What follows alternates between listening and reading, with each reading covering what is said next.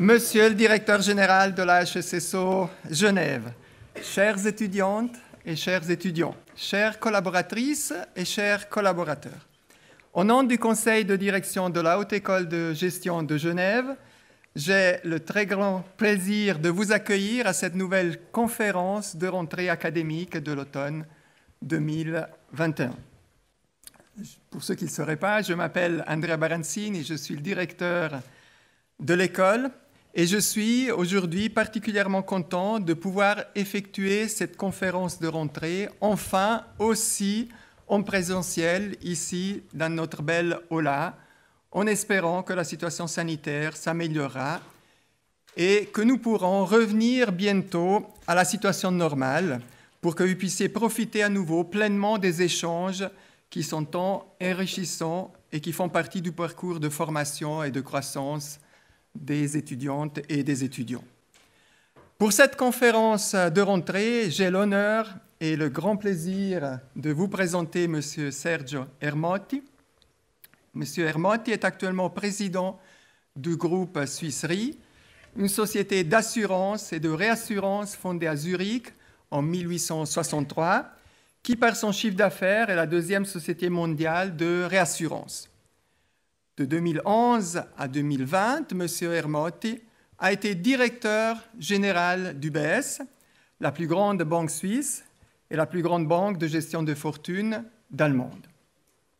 Nous sommes ravis que M. Ermotti ait accepté notre invitation, car nous pensons qu'il puisse représenter une exceptionnelle source d'inspiration pour la communauté de la HEG-Genève. Pour au moins 3 raisons. Il y en a une quatrième, c'est qu'il était chinois, mais il y a 3 raisons principales. La première, c'est que d'abord, comme vous le verrez, son parcours incarne le succès du modèle de formation duale qui est particulièrement important pour notre pays et qui est porté aussi par les HES. En fait, M. Ermotti a quitté l'école à 15 ans et voulait devenir professeur de sport. Cependant, après un apprentissage chez une banque au Tessin, il a découvert que sa voie était dans le secteur bancaire. D'apprenti à directeur général de succès d'une des banques plus grandes du monde, quelle réussite pour notre modèle de formation. Ensuite, une bonne partie de nos étudiants et de nos étudiantes seront employés dans le secteur bancaire et financier. Nous sommes d'ailleurs la seule HEG en Suisse romande à offrir un bachelor avec une orientation en banque et finance. Mais nos étudiantes et nos étudiants seront aussi des managers dans des secteurs divers et variés. L'expérience de M. Ermotti dans ce domaine est tout à fait exceptionnelle et nous nous réjouissons d'entendre quelques mots sur son expérience à la tête de grandes institutions financières. Et troisièmement, la HEG est précurseur et propose aussi des parcours de formation dans le domaine de la durabilité et de la responsabilité sociétale des entreprises. Des formations qui vont du bachelor jusqu'à la formation continue. Dans ce contexte, M. Ermotti est président du groupe Suisse Re, dont la durabilité est son modèle d'affaires et dont le directeur général a été lauréat du Green Business CEO 2021, décerné par Bilance. L'intervention de M. Ermotti va durer environ une trentaine de minutes et il répondra ensuite à des questions posées par notre association des étudiants et par notre junior entreprise. Voilà, je nous souhaite désormais un beau moment avec M. Sergio Ermotti, à qui je cède la parole. Merci. Merci beaucoup pour être là aujourd'hui parmi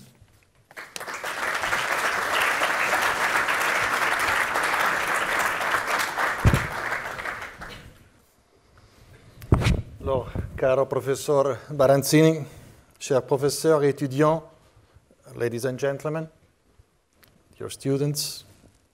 So I'm happy to join all of you today for this welcome back at HEG. In the context of COVID, I guess a welcome back is very good news for all of you. The meeting, after so many months zooming in and out and losing potentially also some opportunities for all of you, I'm sure this day means a lot. So after a summer of optimism, we see COVID infection rates still rising again. So But I'm confident that despite all of this, also thanks to the measures that governments have been taking, you will be able to enjoy a full year of more in-person education. So, dear students, my intention today is to encourage you in your aspirations on potentially to give you food for thoughts on how to develop your careers. So now all of a sudden I'm talking about Corona, so you may wonder how inspiring that can be. Well, let me try this. First of all, I think that we have to put everything in the right context. And for sure, if you look at economic data, a quick recovery after the dramatic shock of 2020 shows that globally we are at clear up movements and upswings. And also here in Switzerland, we saw a very strong recovery in May, where we reached all-time highs in terms of economic growth when measured on a monthly basis. And this was also due to the very strong intervention by governments that was not only well designed, but also well executed in stepping in and really giving confidence to both enterprises, but also to all the people working and in the broad economy to go through this very difficult time. So I think that's a success story, and we now see recovery rates that are well beyond even the most optimistic forecast that we saw in 2020 by the consensus of the economists.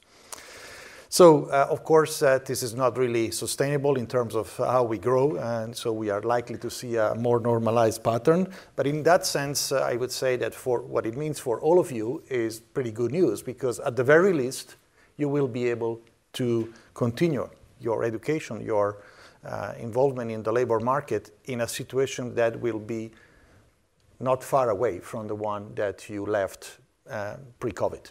So the economic stability. Now, having said that, I always need to put a caveat into that kind of statements, because, of course, if you look at the macroeconomic conditions and the geopolitical conditions that we had before COVID, they were already fragile. And so the pandemic was just coming on top of it and potentially even accelerating some positive and negative trends that we saw there.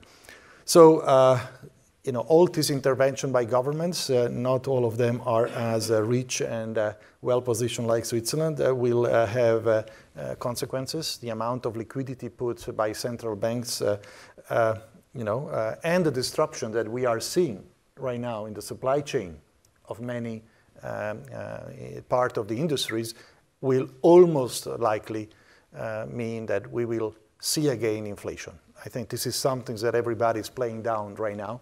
But you just need to look at the prices of energy and many other goods. So it's just a matter of time until we will see inflation coming back. And this amount of debt, of course, is not necessarily, I'm sorry, a good news for all of you that are rather younger, because one day or the other we need to repay that debt. So, I mean, this is definitely something that's easy to address. So let's face it, the pandemic is not just an health issue, has created also a new condition and has accelerated existing one. But all of that sounds negative again, but there is a good news, because when you have those kind of changes, inevitably you will see discontinuity. You will see a lot of opportunities that will bring us back into normality. But I would say this will be a new normality, and a normality in which new ideas and also the fact that the acceleration that we are seeing right now in the digital space will continue to go through very fast. It creates a lot of opportunity, especially for all of you, because one advantage you have, not to be underestimated, is that you are young. And you are learning in a different and more flexible way how to go through that. So in that sense, going through the COVID experience for you is just the beginning of a journey. I can tell you that in my career, I went through 9 crises, and COVID was only the last one. It started with, in the late 70s, early 80s, with the Latin American debt crisis. I went through the biggest crash of the stock market in October '87, 2 weeks after starting with a new employer. Then we come the recession of the early 90s, the Asian financial crisis in '97. In '98, we had the Russian financial crisis, followed by Argentina and Brazil for 3 years, basically dislocating financial markets. 2000, 2002, the first big TMT bubble, the dot-com bubble. Some of you may have heard about that. It was a huge change. I mean, actually, it's a good example on how, the vision about internet changing everything was exaggerated in the financial markets. So the financial markets were anticipating things could come too quickly, but eventually underestimated how profound they were. So, but it was a crash. It was a huge dislocation in the economies and in the business. And then many of you may have heard of, not many may have gone through the financial crisis of 2007, 2008, and the last one, which, as I said, most likely won't be the first one you personally go through. But, those kind of crises, believe me, are huge, huge opportunities to do something positive. Of course, they can destroy careers and businesses, but eventually, it's always a great opportunity for somebody that thinks in different way or is willing to learn the essential outcome of those crises in a positive way. So, in essence, think about this last few months that you went through and what you had to adapt to as a part of your education process. You won't realize it now, but I'm sure you will realize that later on. So now, one of the topics I thought I would talk about is career and leadership, since the title of the conference was somehow putting that one and as a line of potential path on how you go from being an apprentice to become a CEO of the largest bank in Switzerland. So first of all, many people ask me if I aspired to be a CEO when I started in my career, and this is usually a question that everybody gets. Let me tell you that personally speaking, I don't think that you can plan this kind of careers. And actually, when you are 15 or 18, if you think you're going to become CEO of a bank, something's wrong with you, I would say. As I was dreaming of being something else other than a CEO of a bank. But of course, as time goes by, and eventually for me, until I was offered that position, I never really believed I would be one, because I went through in my career a lot of ups and downs. So there is no straight line that goes from apprentice to CEO of a bank. It can be very bumpy, and not always nice. And also because, one first advice is to say that also, when you go through a pre-planning that goes so long, and your aspirations are so high, one mistake you can do, and I saw a lot of my colleagues doing that kind of mistakes, life can be very frustrating. So, because you may still achieve to have a great career, having done something you should be proud of, and still you are not able to make it to the last job. Doesn't mean that you were not good. Doesn't mean that your career was bad. Not at all. So let events take you where you go. And most importantly, you need to like what you do. You can't just go for your entire life thinking about a career without liking what you're doing. If you don't like what you're doing and you're not passionate about what you do, it's very, very unlikely you will make a career that is truly sustainable, by the way. So one advantage that, as I mentioned before, you have, or I guess the vast majority of you here in the room have, is that you're young and you can take risks. So in order to advance and do experiences, you have to also be willing to put certain certainties at risk in respect of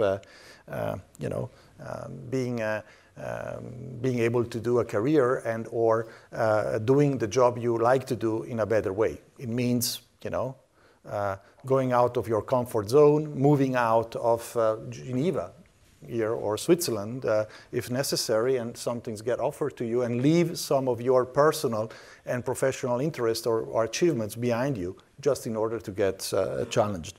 At the beginning of my career, as I mentioned, Professor Baranzini already mentioned that, I started with a totally different approach. I went into banking only because it was the most convenient things to do in order to gap into Macolin, the School of Sport. So, and then after 6 months, or not even 6 months, I realized I wanted to be a trader, a stock exchange or foreign exchange trader, and I did, in that sense, I did everything from that moment to get there.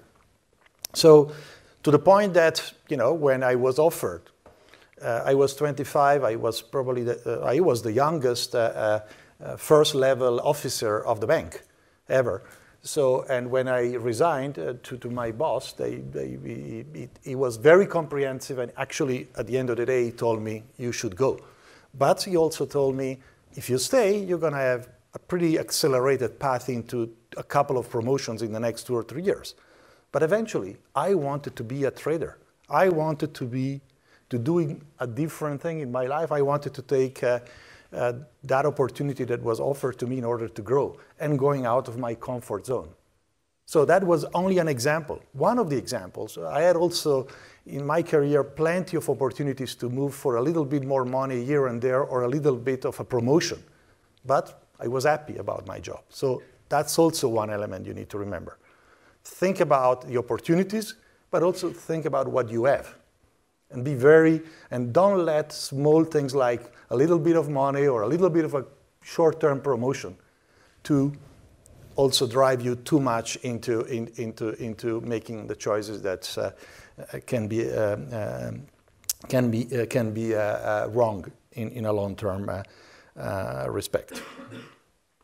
So that a little bit my experiences. Now here is the right place to talk about the education process. I think that the journey, this itinerary we are talking about is really kind of a Swissness approach to education, and I think that we have to recognize that here in Switzerland we are very lucky that people like me, that was not particularly a good student when I was 15, but still had ambitions, we are all able to pursue a different approach on how to grow into our academic and educational process. So of course it goes without saying, almost the vast majority of you here shares the same background, so I don't need to explain you the advantages. I think that one can only say that it's quite interesting to see that despite the success of Switzerland and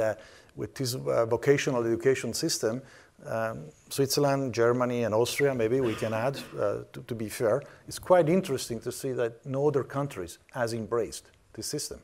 And the benefits are quite clear, because at the end of the day, if you look at what it means for the prosperity of Switzerland, not only the economic one, but also the social prosperity, compared to the rest of the world, we don't need to go too far to discover that, for example, in Spain, in June, the rate of unemployment at youth level was a staggering 36% for men and 39% for women.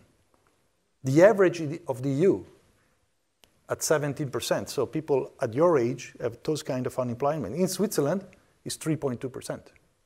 So you wonder why this system is not embraced more by other countries. I know the US is trying to do that, and other countries are also trying to do that, but definitely they don't understand that it takes a very top-down planning from a federal level together with a solid framework that, like we have in Switzerland, to work together with cantons and go through also some aspects of cultural differences that you always face.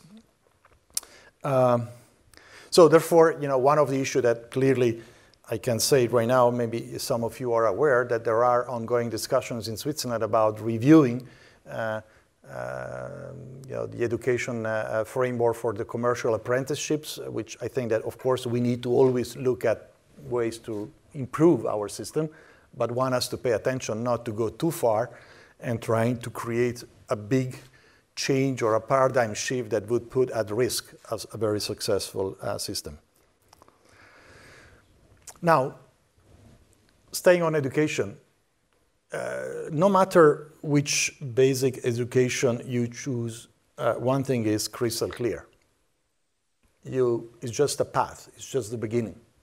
You may not necessarily like it today, but it's a reality.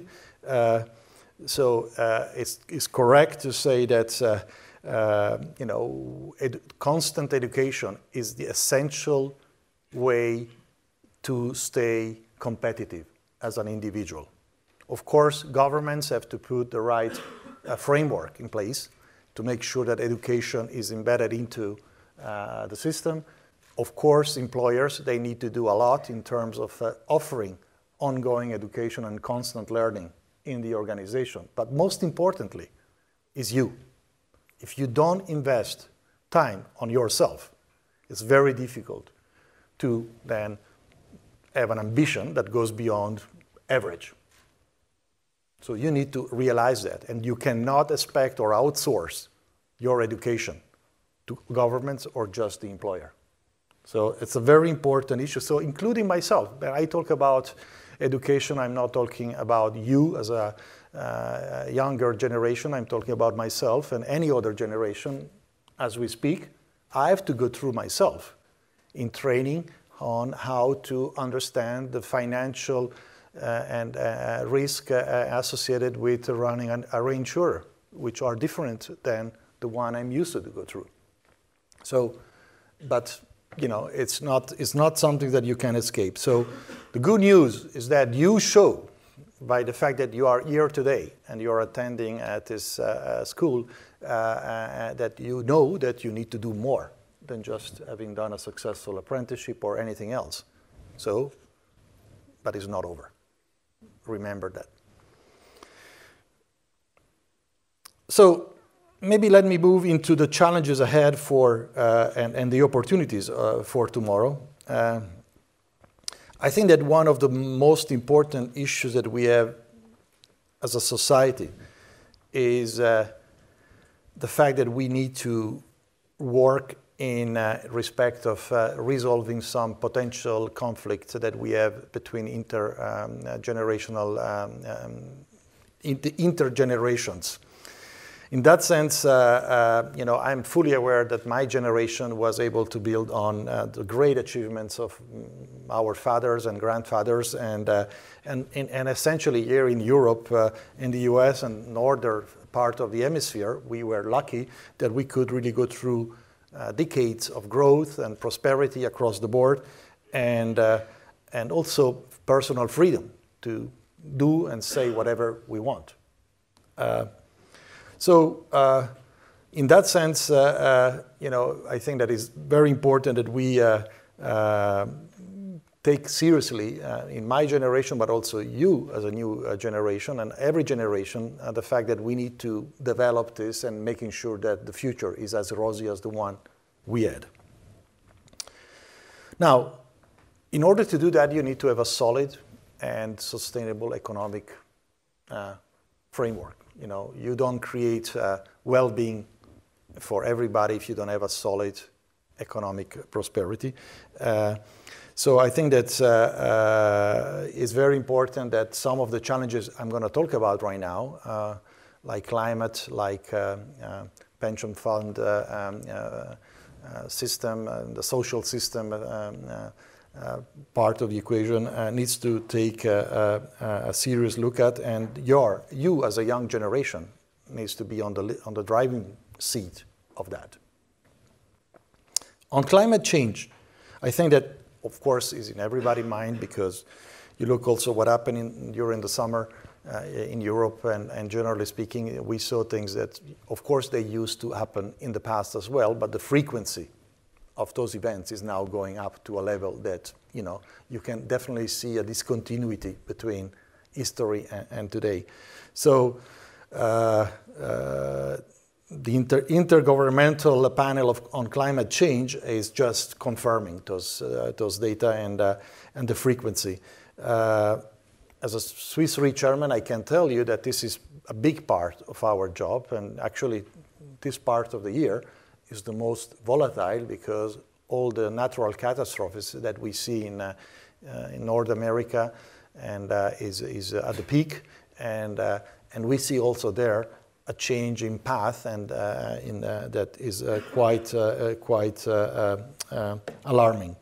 So when you talk about CO2 reductions, you all know that today we emit around 30 billion tons of CO2, and the plan is going down to 0 in the foreseeable future. So in order to do that, we need to develop new technologies. We need to rethink about how we consume energy, and this is going to make drive a lot of changes, the one that I referred at the beginning. So all those changes are, for you, opportunities, because the business, as we have been running it in the last 10, 20, 30 years, will need to be reshaped. And new opportunities will come not only on how we run the existing businesses, but most importantly also in the way new technology will open up new business segments. The second topic that I think is important to talk about is the high importance to your generation in the pension and your involvement in the pension reforms. Something that I'm sure you don't think about, because if you are so young, you don't think about your pension. But believe me, it's something that you should get very serious about learning and understanding how you can contribute to resolve the matter. Now, if you leave it for my generation and the older one, or even the one just before mine, you should know that we are likely to be more and more of us as a percentage of the overall population. So not necessarily the right framework. And although, as I mentioned before, we need to find ways to work together between generations, you need to take the lead. And let me tell you why. The current pension system is financially unsustainable. And this is not an opinion. You can look at numbers, look at the forecast into the next 30, 40 years in terms of the balance of demographics, and you will see that financially the pensions system and the social system as we have it today is not sustainable. And this, in my point of view, can lead into huge conflict. Let me tell you a couple of numbers to start with. In Switzerland today, the proportion of the population aged 65 or older is 19%. In 2050, it will be 25%. In 2060, so when you are probably in the middle of your, or at the peak of your career in terms of earning power, it will be 6.5 people being pensioners versus 10 people working. Okay? So you see a conflict developing here. You see that if you keep the system as it is right now, you won't be able to resolve the issue. And in my point of view, it's quite irresponsible, politically speaking, to keep delaying addressing this issue and or trying to pretend that this is an issue that you easily resolve by increasing taxes, because eventually that will make the overall system less competitive. So recently, I have to say I'm very happy to see that the younger generation is taking a lead into that subject. The young liberals in Switzerland have successfully launched this initiative pour les rentes. I don't know if this is exactly the right solution. It doesn't matter. The most important issue is to open a debate. And as I said, very good example on how the young generation take leadership on a very, very important topic. So we need a solution on that one, and I'm sure we can find a solution that is not necessarily bad for the older generation, and it's definitely a good news for the young one. Now, my third topic is digitalization. I mentioned before how this will really reshape the labor market. So I'd like to start with the bad news. The bad news is that, according to the World Economic Forum, 85 million jobs will disappear between now and 2025 due to Corona and the developments and implementation of new technologies. Not great. The good news, 97 million jobs will be created in the same time. And again, you can see also the good part of the equation for all of you because, of course, you know, the ones that are likely to go through a tough time are my generation, so the baby boomers, or now soon also very impacted is Generation X, that will have to go through a lot of changes and challenges in mastering that transformation. But for you, that you are just at the beginning of your process, you know, of learning and new skills, and where digital is at the center of everything you do, both in your social life but also in your professional life, you have gained, hopefully, that skill set together with the flexibility that is necessary to be competitive and to be the one filling the 97 million jobs. So great news for you. Again, you can see how COVID developments has brought into an acceleration of a trend that may be very, very good for you. And by the way, your job and your flexibility is also very necessary to be fostered and to be maintained in the next years, because most likely you will change few jobs in your career, because those constant changes in the labor market are likely to be a feature that we will see more and more coming in the years and decades to come. So in terms of embracing digital changes, I have to say, just briefly, for Switzerland, we are not really where we should be. You know, in some areas we are at the top in the academic world, in education, in certain elements of innovation. We're at the top and we are losing a little bit of ground.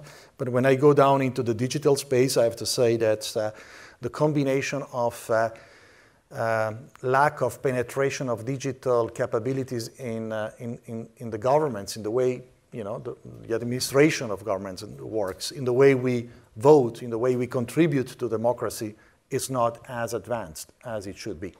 And there is also a clear resistance on that aspect. For example, you remember that at the beginning of this year, the Swiss population turned down the vote on the EID, Identité électronique, the EID, and which was a clear sign of reluctance to let the digital world being part of our model and our society. If you look at Switzerland, very good news. We have wonderful roads and railroads. I mean, at least compared to many countries around us and in the world. But when you look down at technologies, and 5G is a good example, we still are debating about introducing the minimum level of 5G. I'm not saying about the advanced one, the one that is almost clear, that has no real repercussion on health. And if we do that, instead of having wonderful roads in respect of the future, we're going to be driving on back roads in respect of our digital capabilities. Embracing blockchain is starting here in Switzerland, but it's very, very important, not only for the financial system, but also for the entire economy. And last but not least, I'd like to talk about one negative aspect of the digital developments are the cyber risks associated with, but also there I see a lot of opportunities for us in Switzerland, not necessarily just on the technology front, but is a combination of technology and brand. Switzerland is seen worldwide as a secure place. So if we develop a clear strategy around data for our country, but also for the rest of the world, we have a great chance to become what banks and other financial institutions used to be in Switzerland in terms of safety and reliability about confidentiality and security. So in that sense, a great opportunity. So I'm coming to a close. And so in that sense, after hearing me, you can see how planning a career in this environment in details is not the smartest move you could do. I think that you need to know directionally where you want to go. Too many has nothing to do with you. It's too many external factors. So you need to stay agile. You need to be a self-confidence that the future belongs to you, but also you need to be able to balance your professional and personal life, and most importantly, think about how you can contribute to society. I think that's one advice I can tell you, as I mentioned in my own experience, but also going forward, don't jump on the easy path to success, or what you perceive to be success. And particularly, don't rely on easy promises, particularly when they come from governments. There is no easy path. No easy path. And so take control of your ambitions and make sure that to the extent that you believe that governments should provide the right framework for the society, and also make sure that there is a healthy and competitive environment in our economies. And last but not least, as I said before, stay flexible. But remember that it's not just about being flexible.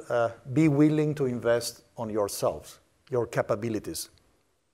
And the notion of capabilities, and it's very important, has to be extended now and over time from the academic element to the emotional element.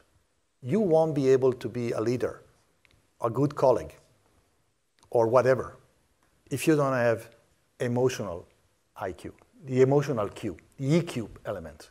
This is as important, if not more important, than the IQ.